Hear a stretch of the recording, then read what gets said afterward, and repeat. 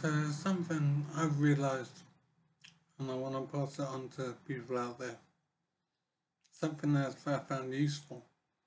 And what it is I've had an injury in life, and it's led to partial disability. I've also lost my memory. So times are tough, times are difficult.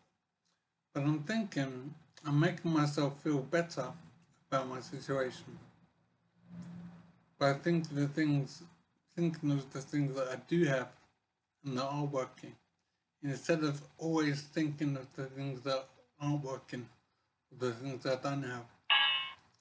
So I don't want to just be thinking about my injury and the consequences. I want to think of the things that I do have.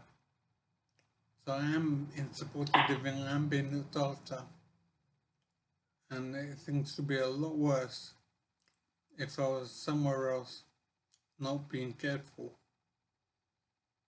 So in other words, what I want to pass on is that if things are difficult and you don't have something that you need or things aren't going right, try and think of the things that you do have and the things that are going right.